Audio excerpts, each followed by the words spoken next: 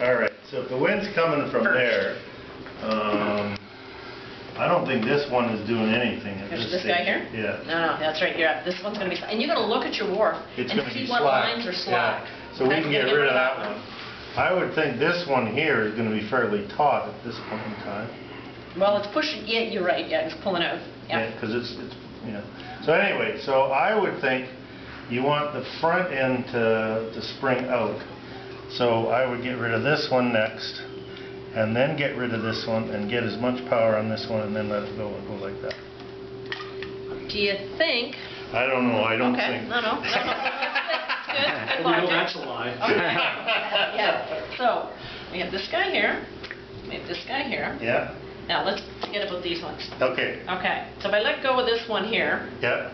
And I pull in on this one. Yeah, it's going to pull the bow. Oh. Okay. So that I can use to help pivot my boat. Now, if my line is here, let's pull on this guy. Okay, we pulled on here. Yeah. Now we pull together. Okay, so. Take this one in. Yeah. So it's okay. So this is the one. Okay. Okay. Let's put the other one on now. I'll turn this one. Yeah. So if we're pulling, that's just going to tighten this one. It's getting pretty tight there. Keep pull it again. Pull some on.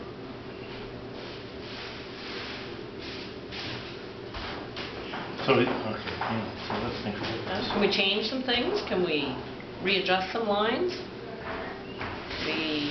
So we already know the bow line is out of there, right? And this, which is good. Okay, this one's okay. Yeah.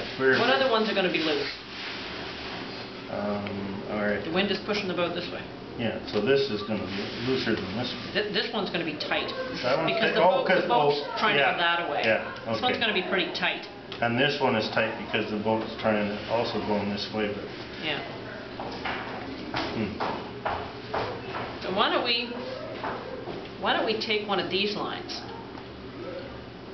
bring it right down to here. It's going to hold our boat here. Yeah. Okay. We don't want to have any lines go in the water. Yeah. Okay. As many as we can get rid of. We can do that. We can have our crew standing here, keeping the boat off. Pull in this one. And if you're only 2 people on the boat, what could you do? Well, one person. Well, the helmsman could be handling the stern line. That's right, absolutely. That line can go down around a cleat, and back up onto there. They could be pulling it tighter and tighter. Yeah, and the other person's going to be on the dock here. I could also take a line from there and bring it more to here, and help pull in here. I can pull in here, and this one's getting tighter. I could be handling these 2 lines, because often there's a cleat there, and I bet you on Gene Jensen's wharf there's about 15 cleats. Cleat there, and a cleat there, and a cleat here. So I could leave this one on and try to pull my stern in like this. At the same time, you're going to want to drive the boat out, and I'm going to step up onto the boat. Whenever, I know when I've been teaching people, they'll think, oh, okay, I've got to get my wheel over, and then I'm going to put myself in gear. You always want to start with your wheel straight, because if your rudder is down in the water, okay, normally if it's straight like this, it's fine. But if you start with it turned like this, all you're doing is dragging this great big board through the water, and it's not helping you turn. It's like a bicycle, you have to go forward for yourself to be able to turn.